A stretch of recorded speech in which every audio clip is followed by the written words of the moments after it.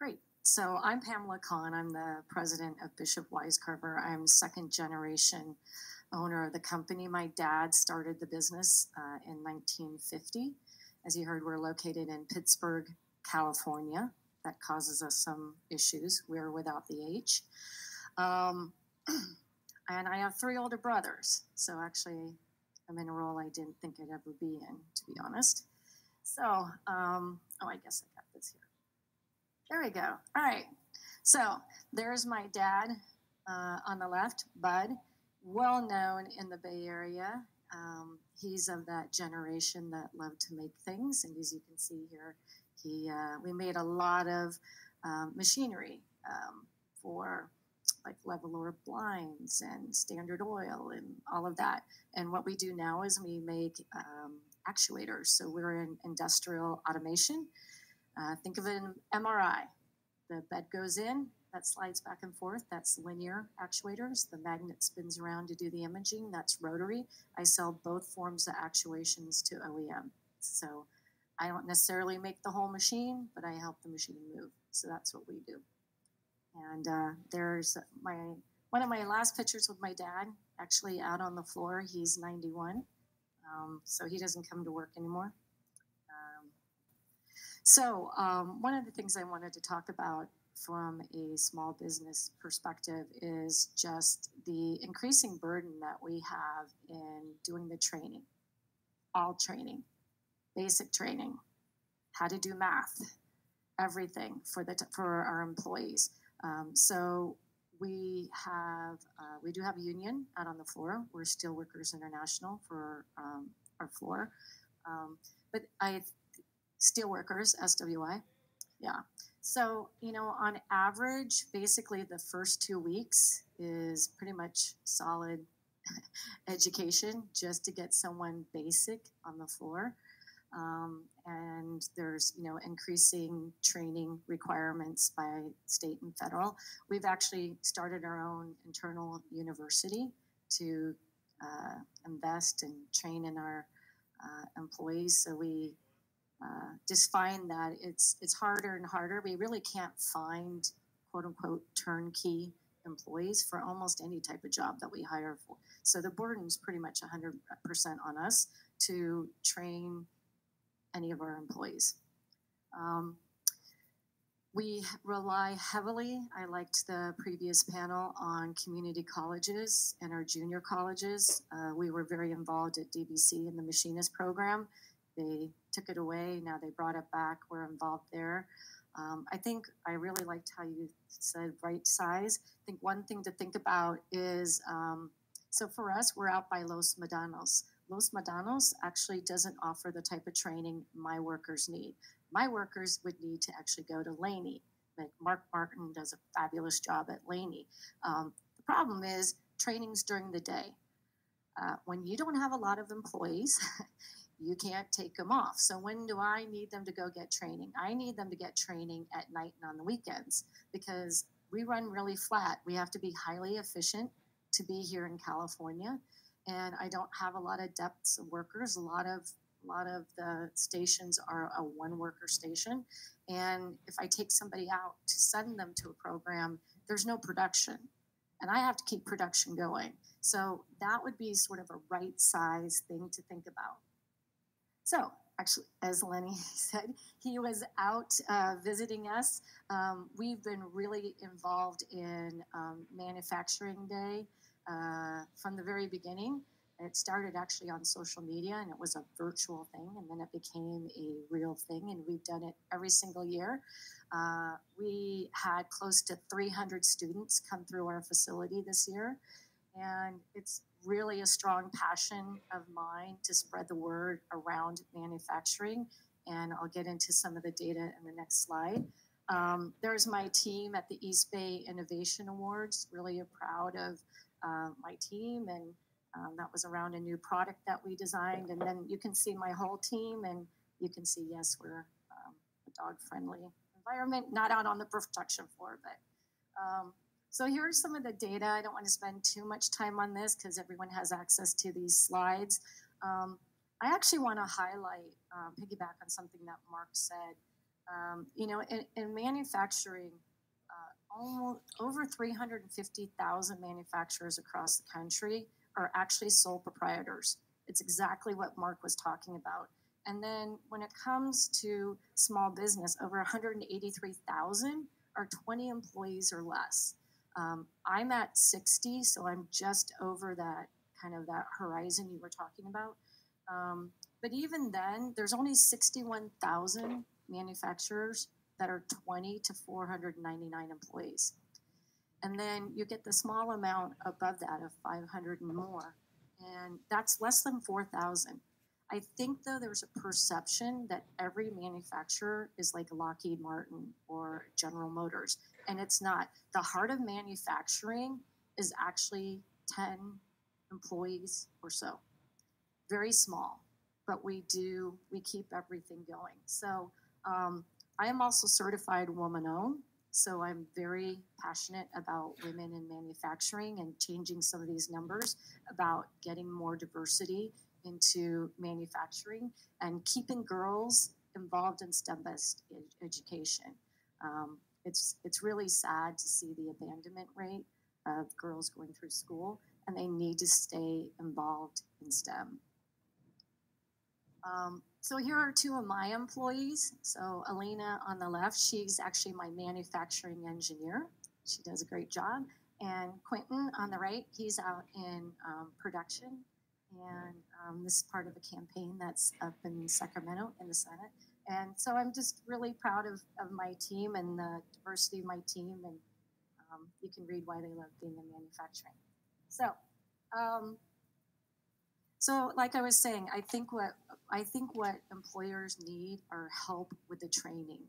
I think community colleges and like I said, the junior colleges do great work, but most of it really has to happen in-house. So we have to think about those policies that incentivize or help the small employers take on the burden of the training and all the training costs. Like I said, we need to increase STEM education, but also I find what we need to do is bring back the ability to have applied learning.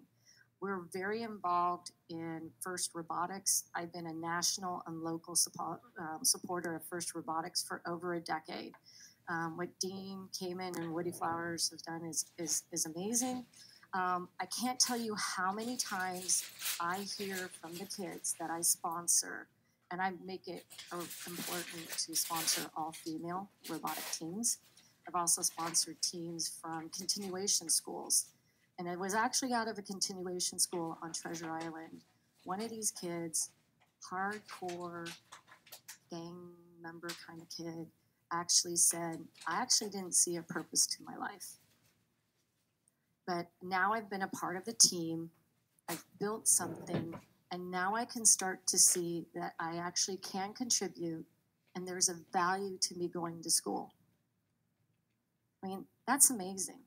That's what we need to be installing in the next generation of our kids, and we need to tell them and show them why education matters. And when they can touch it and feel it and work in teams, it really does make a huge difference. So we need a 40-hour week. Don't know what else to say. And I will tell you probably the largest request to go to a 40-hour week versus an 8-hour day like our state has for manufacturing is my union labor. They tend to be some of my younger employees. They have kids. They want flex time. And once again, if you're a small employer, it's the cost of doing flex time with an 8-hour day versus a 40-hour week. It's too punitive, as much as you want to do it. But I think this is a holdover from the way work was done decades ago. And it's not the way we work anymore. And it's not the way we live our lives. And our state is always being very proud about being at the head of things. We need to follow the rest of the country and have a 40-hour week. Regulation. So I'm a manufacturer, as you saw, and I love California. Family came here in a wagon from Iowa in 1853. We've been here for generations. I want clean water. I want clean air. I want all of that. I struggle with the fact that if I want to plate my product, which you need to do for industrial applications, I can't do it here.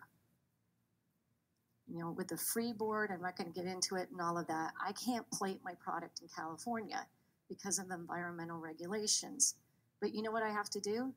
Put it on a truck and truck it to Oregon. Get it plated, put it on a truck, and bring it back. I struggle with that one because I think that's actually probably worse environmental impact than if I could get it plated or coated here in California or the Bay Area. So it's a tough place to be. I love California. I love coming back here. When I come, I travel a lot. But I will tell you, everybody wants me to move my business somewhere else. Anytime at any type of a meeting, trade association, trade show, everybody from that state wants to tell me why to move. And I'll tell you, it's harder and harder to get to be here. I have had customers flat out say, I will not buy from you. And I ask them why, and they say, because you're in California. And if you're in California, I'm paying too much for your product, period. Jeez. And so, I mean, we have to think about the impact of all these regulations and things. I know each one individually, there's good behind it, but when you stack it up, you have to look at the disadvantage you're creating for many of the companies, especially when they're small, to actually compete. And I sell globally, not just in California. So I'm competing against other states. I'm competing against the people who are copying my product in China. And so I have to figure out, how do I stay here and actually compete? Because when you all are buying something, you probably look for the cheapest price. And so do the buyers that I sell to. So it makes it tough. That's it. So thank you.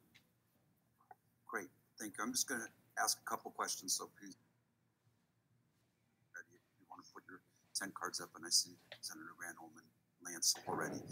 Okay, so I'm going to ask one quick question, and so I can get to all of your questions. So, and I'll ask you, Mark, generally on your surveys, and Pam on your specific business. So, why are you in California? Why are businesses in California?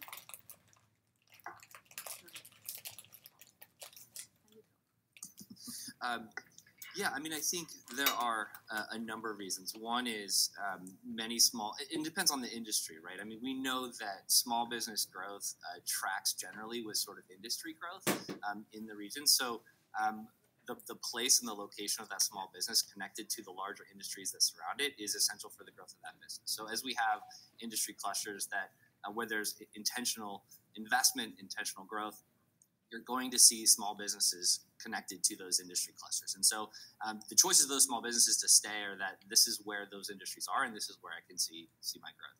I think also something to mention is that there are really unique benefits that exist for some small employers, many small employers, in terms of offering their employees that I just want to highlight. One is that we actually have a functioning and robust individual insurance marketplace to cover California. We know that small employers who are less than 50, they don't have to offer insurance, but they can if they'd like to. And so there's an option to sort of buy up. And we've actually done the Affordable Care Act right here in California in many ways. There's still challenges, and this governor's taken huge steps to make it even more affordable for individuals who work in small businesses as well as entrepreneurs themselves. So when you have a marketplace that allows an entrepreneur to know, if I start my business, I can still get affordable insurance.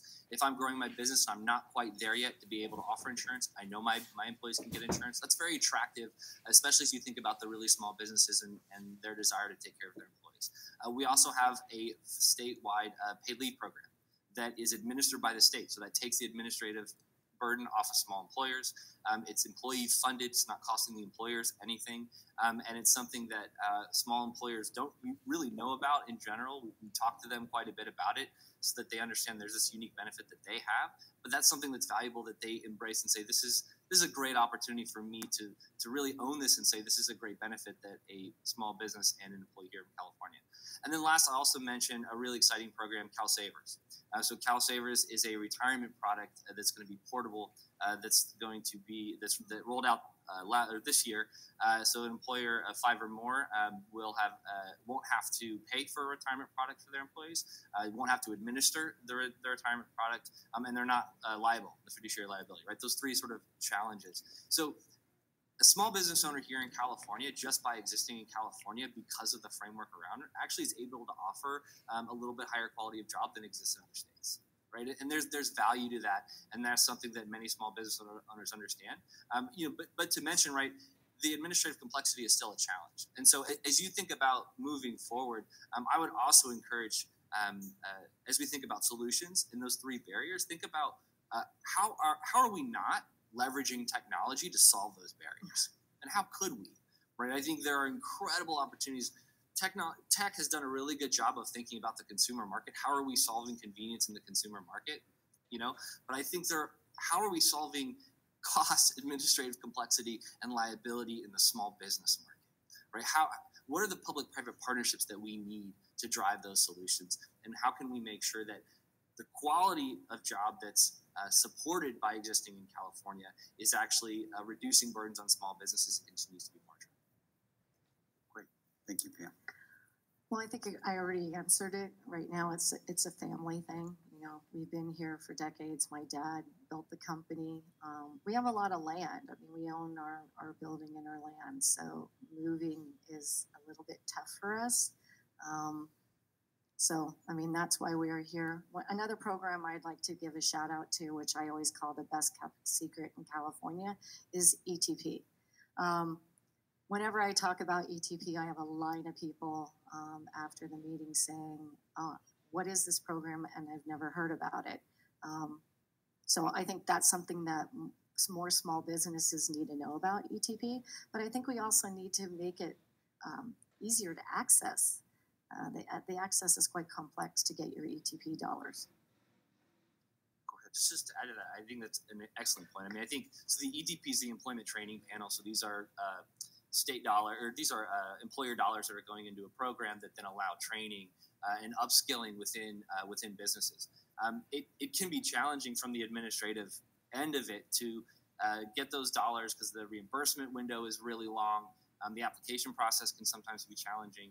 And it can be really tough for really small businesses because oftentimes you need a consultant to come and do the application for you.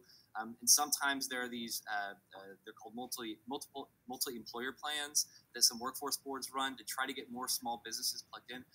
But again, right, I think it's a really great program that gets dollars back into training, and any way that we can continue to address those challenges that small business owners have in accessing that, right? What are the technology solutions? What are the policy solutions? It's a great program that really, I think, could use additional support there. Okay, great. Now we're going to go to questions, and here's what I'm going to do so you can take your cards down. I've got the ones who have had them. I'm going to take 2 at a time, and then we'll have them respond. So I've got, in the order that I received them, Governor Granholm, Lance, I've got Carla and Roy, and I've got John and Doug, and then Faye. Okay, so Governor. Thanks so much. I'm the former governor of Michigan, and Pam, I would have been on your doorstep to get you to come to Michigan. And I kid you not, I came to California. Michigan has already. I have no doubt. And when I was governor, I would come to California, Lenny, and I would say to these startups in particular, you got a great product, you're not going to take it to scale here. There's no way you can afford to do that. Come to Michigan, we will make you an offer you can't refuse. We'll give you free land. We'll help to subsidize your building. We will do whatever it takes to get you here. It is an issue that California, I've been curious about how businesses choose to stay in light of the costs here. It's so ridiculously expensive. Granted, you get great employees. So first question is to you, because you were saying, Pam, about training. What if the state offered some kind of subsidized training that allowed for you to be able to hire people and work them alongside folks in your work, but allowed them to actually be paid initially by the state, but in a gradation, and eventually you absorb the cost of it because you've decided to keep them on. What if the state offered something like that? Would that help to relieve some of your concerns? Number one. And then the second thing is, along the lines of what you were saying regarding portable benefits, I don't understand why California has not leveraged their platform economy to create a portable benefit system. It's much more robust than what exists. You could totally be leading. I don't know who can answer that, but would that also be something that would help to attract and retain businesses in California? Okay, great. Thank you. And we're glad you're in California and recruiting companies to California now. So, Lance. I do think the state needs to get creative about the training, whether it's a funded sort of like apprentice style, co-op style of training, whether it's like R&D and you get training credits and tax credits for spending on training. But I think there's a lot of things that we could do. I'd be definitely interested in it. I mean, devil's in the details. So, I mean, how it gets administered and what would be required. But I mean, that's definitely something I would be interested in. I don't know if I'm the one to speak to the portability of benefits.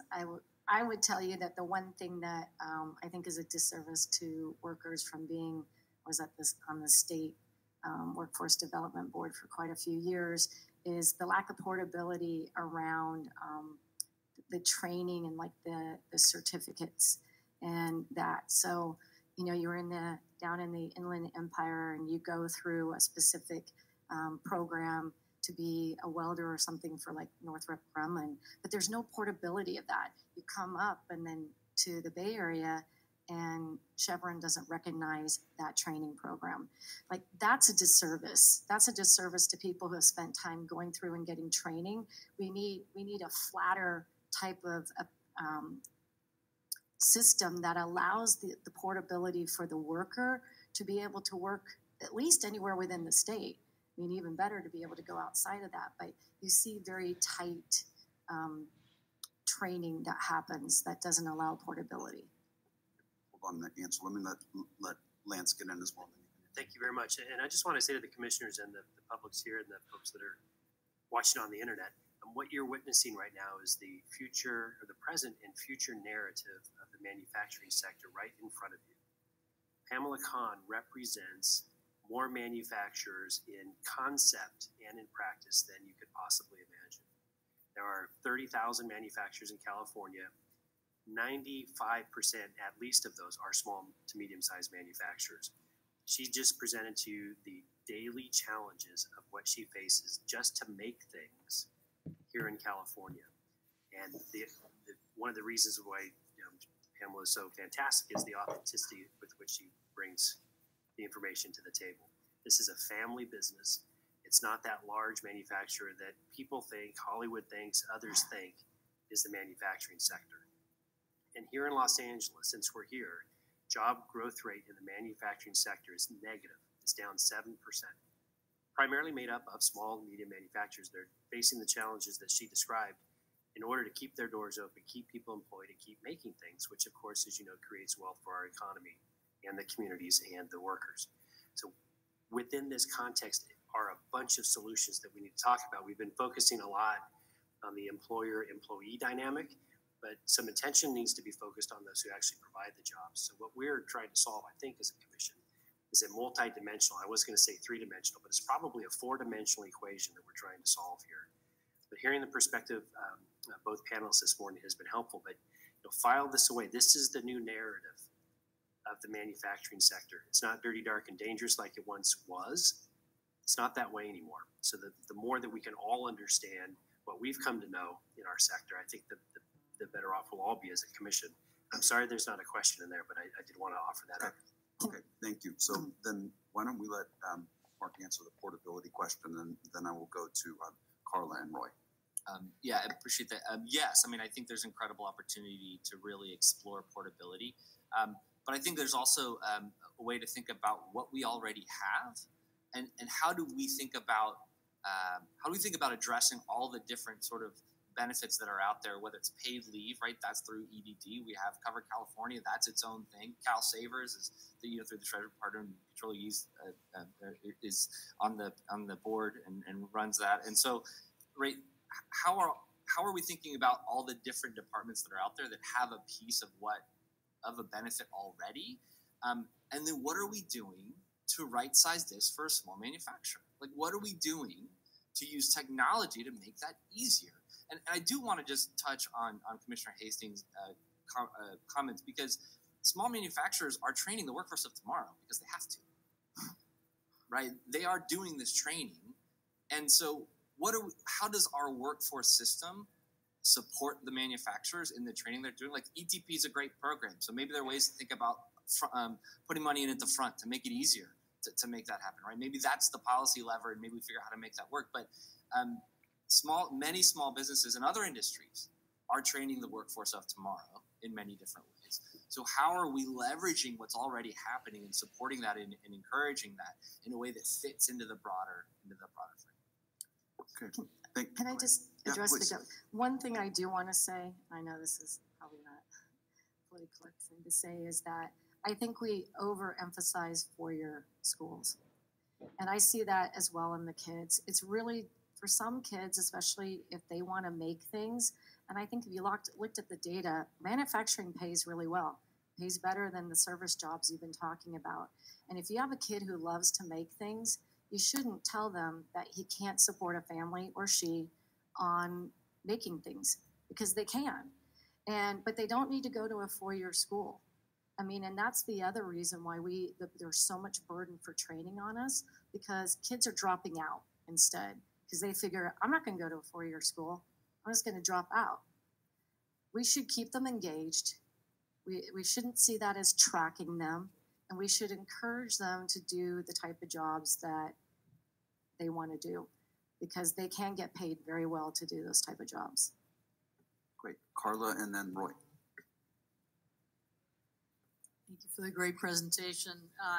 Just two questions. One on the topic of kind of basic job prep and maybe reflecting on the issue of incarceration. What are the issues for you on just people coming in the door? What are the training and preparation issues that you face? Are you able to get the right people in the door? Should we be doing more around that? And is incarceration a barrier to that? And then second, just you've mentioned a lot of things around training and upward mobility, ETP, and the efforts you're making, et cetera. I guess I'm wondering, if I'm working in food service and I want to get into manufacturing, like, how would I do?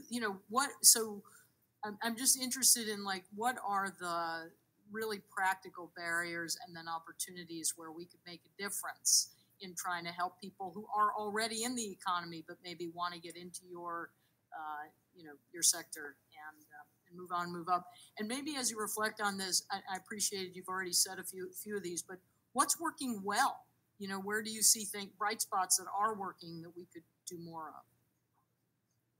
Why don't you ask yours now, and then we'll combine. I see a puzzle, which is we've had this tremendous economic growth in the state, and the previous session reminded us of all the ways in which lower wage workers are struggling. And yet, some of the message I'm hearing from you about employers is that employers are struggling too. And so who, if not employers, is succeeding? If you believe that workers should have higher wages, what do you see as employers' role in it? And in particular, I think it'd be great to get your reactions to policy proposals you may have heard earlier, or things you think this commission might be likely to recommend that you think may be a bad idea that you want to anticipate, but just getting you to reflect on the role of the employer in raising wages for workers would be terrific. Thank you. Great. Pam, do you want to answer the first set of ones from Carla? Okay. Shoot, I'm trying to read my own notes. First off, you need them to show up for the interview. And I'll tell you, that's actually an interesting struggle, is to actually get them to come to the interview and do all of that. Let's just take your question of food to manufacturing. I think one of the things that needs to happen is that the message from the state and from the media needs to be that manufacturing isn't dead. Because what they actually hear is that manufacturing's dying, that it's a dark, dirty, dingy job, and it's not any place that somebody would want to work. It's one reason why I'm really passionate about Manufacturing Day and getting people to come in and see my facility. And it's bright and it's clean and it's an engaging place to be. And we use lots of technology. It's very engaging. But I think that's part of the narrative, is to actually tell people that it is a very viable long-term career you can go after. Like I said, we're going to train most of the people who come to us. They're going to start out in production first class. We're going to train them, and we're going to work them up through the system.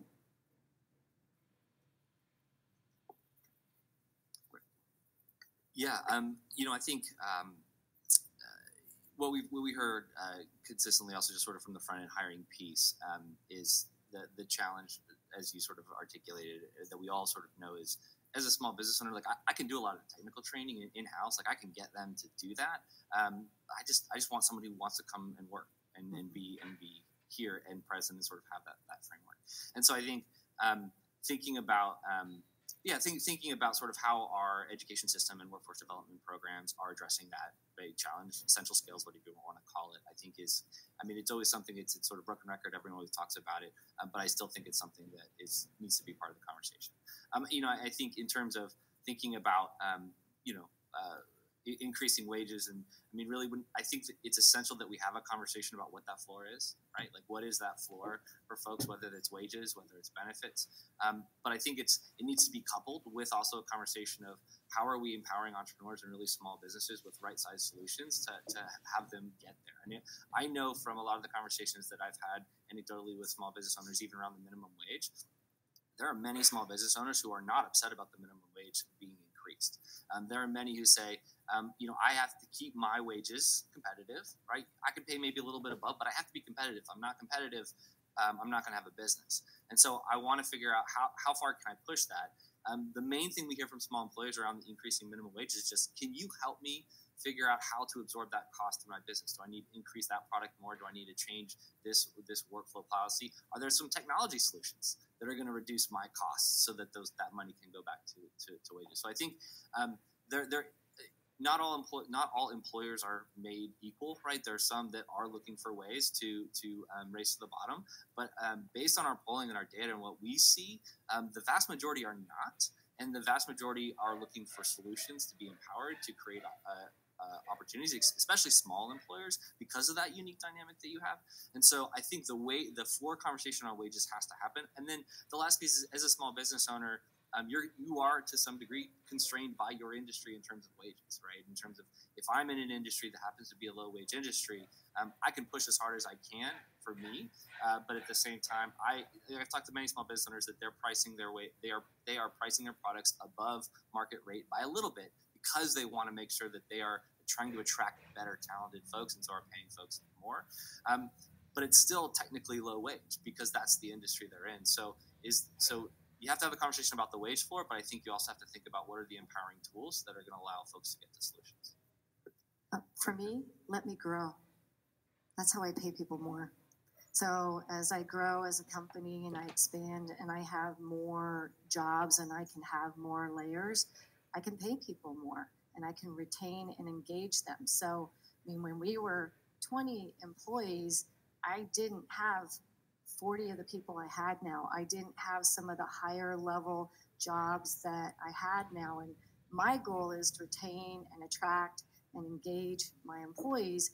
And I do that because as we grow, I can challenge them. I can grow them up into higher level jobs. When I can grow them up into higher level jobs, I pay them more. That's how I grow. So it's all an ecosystem. Okay. John and then Doug. Great. Thank you very much for this panel. I really appreciate both of your perspectives. I wanted to pick up on the point, Pamela, that you had raised a second ago about this narrative that manufacturing is dying. And I think certainly this commission has been exposed to some research that suggests production jobs in manufacturing are going to go away potentially through automation. The tasks that are currently done by humans can be replaced with machines, and then the few remaining tasks that are there are either going to be high compensated jobs with 4-year degrees or something, or very menial tasks that can be completed through platform labor.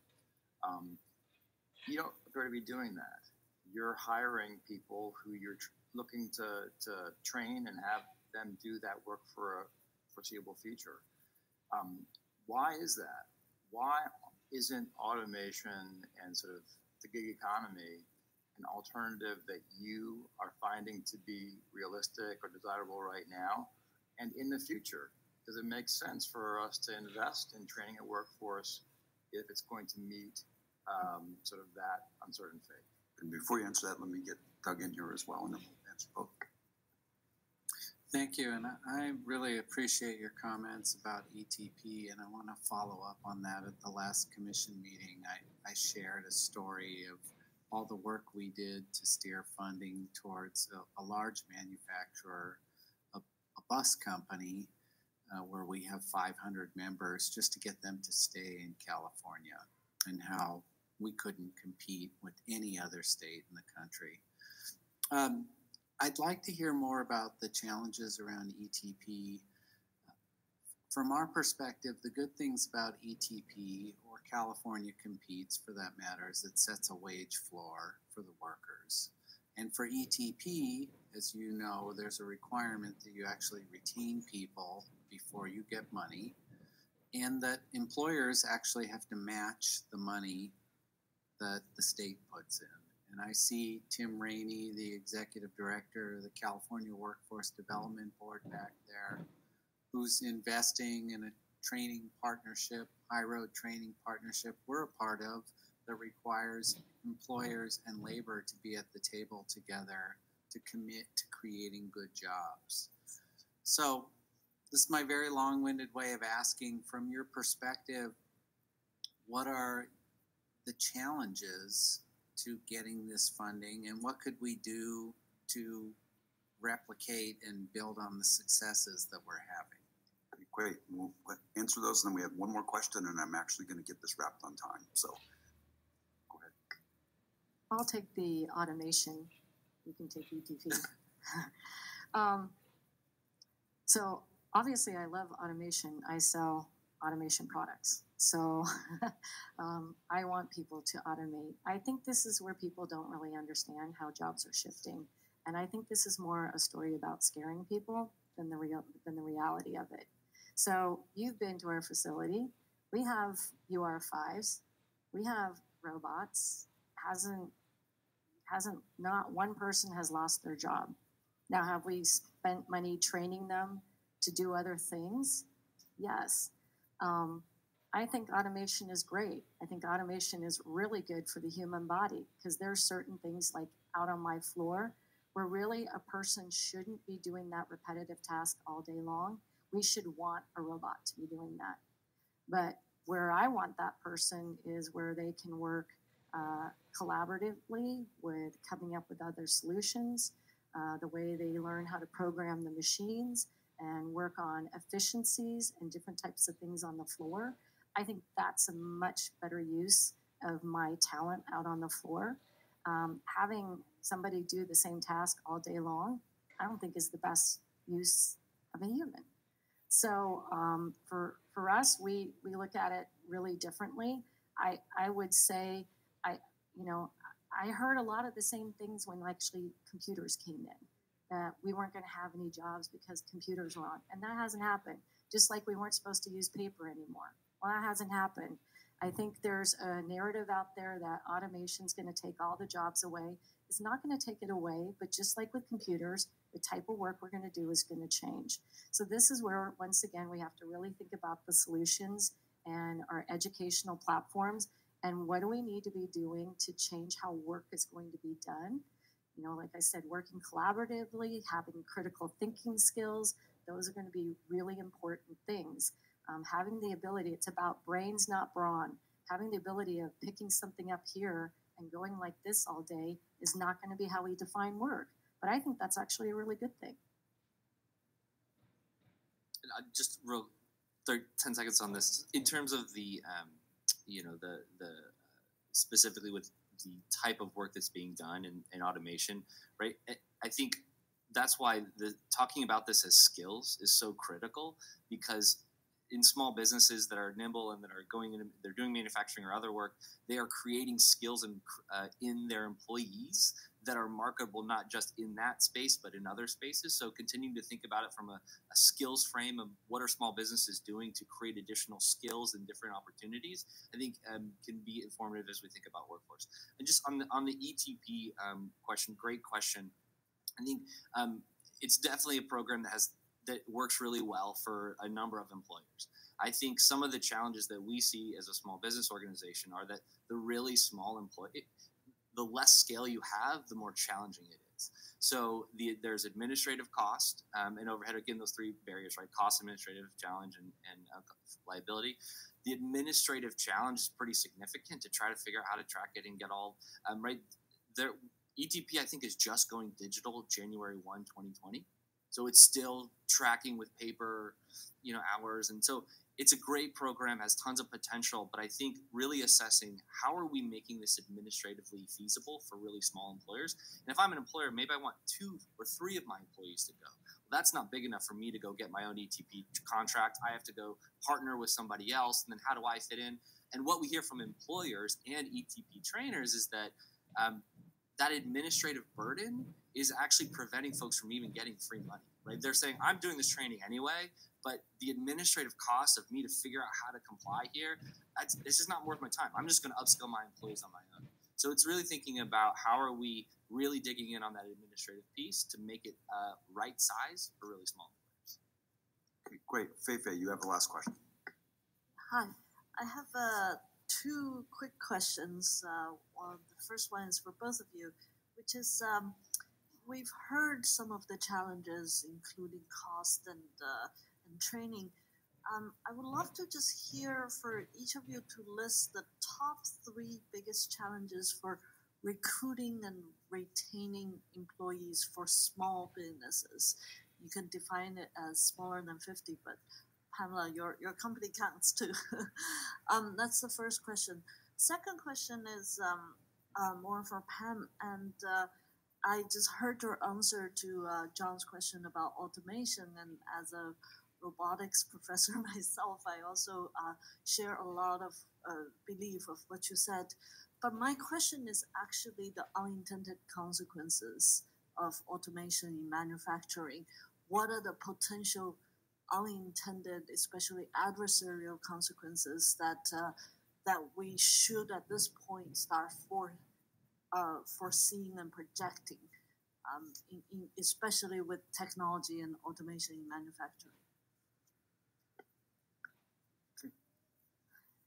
All right. So top 3, recruiting, retaining. So I heard about the caring company from the panel before. I go to the sentiments that Mark talked about. I think when you're a small employer, my number 1 asset is my employees. So I care a lot. We offered full health care before we were unionized. We're actually the longest continuer offering of Kaiser in the East Bay is our company. My dad firmly believed in it. And so one way I compete is I actually offer a lot of benefits. I'm very rich in what I pay. I do profit sharing, 401k. I do full healthcare benefits. We do obviously a lot around training. We also do in terms of people want to go to school, so we offset tuition fees, and I could go on and on. So that's one way I compete. And it's hard for me, for my size, because especially for me, when trying to get engineers, trying to compete against Apple and Google and the big brands, it's tough. Headhunting is fierce from those companies in Tesla. It's very, very hard for me. One reason why I am here is that type of talent with the engineering programs coming out of Stanford, Berkeley, Davis, they're great. It's really hard to get a kid or a young person to want to stay in a company my size. Kind of goes back to your question because I'm fairly flat. Like their career ladder doesn't have as long a runway as what they see if they go to like an Apple, right? So that's the type of stuff I work on for recruiting. We pay a lot of recruiting fees. It's really, really expensive. That's the other way we do it. And that's for me. Unintended consequences. Well, I think it's actually for all of us. I mean, I think we really are coming into, the K to gray. And we have to think about, it's not just about educating kids through high school or maybe college, is that I think we have to look at careers and career skill sets as being lifelong learning. And so I think as we continue to automate, jobs are going to keep changing. And I think there needs to be an understanding that the job you get hired for is going to consistently change. And as automation keeps changing how we do work, we have to keep changing, and everyone has to understand that the future of work is not like a fixed endpoint. The future of work is going to keep moving. And so we all have to figure out those platforms that allow us to keep moving, to keep everybody skilled in a way that allows them to stay employed. Great. Thank you. Mark, do you have any reactions or closing thoughts? I'll just, I think in terms of thinking about attracting and retaining talent, right, as Pamela mentioned, right, getting the essential skill piece right. I mean, that's sort of, there's specific technical skills for certain industries, but really just the idea that how folks are showing up to work to be engaged and be successful, and the challenge there. I mean, our friends at Irvine supported us to do a whole bunch of focus groups around the state to really talk to small business owners and walk through, like, what are your big challenges? And even before we got to the workforce question, they all brought it up. It's hard to find folks who want to work, who want to show up and be there. And I think there's a huge disconnect between a lot of sort of business owners and their understanding and expectations of employees, and then the expectations of people coming into work. And there's a big disconnect there. I think it's generational, but I think there are a number of other things at play. And I think bridging that divide, I don't think it's on one side or the other. I don't think it's just the fault of folks coming in saying that are looking for jobs that are being accused of not being ready to work. I don't think that's I don't think that's the right frame, because I think there's serious challenges there. So I think really digging into that aspect. And then the other piece is how do you keep folks, right? I mean, a lot of the small business owners that we work with are constantly trying to compete against the really big companies that have scale, right? They can put money in different places. So benefits and flexible work schedules and things like that. Okay. I'm not going to try and synthesize because it's impossible for that range of a conversation shortly. And secondly, we're late for lunch and I'm hungry. So I'm just going to ask you all to give another round of applause for Mark and Pam for spending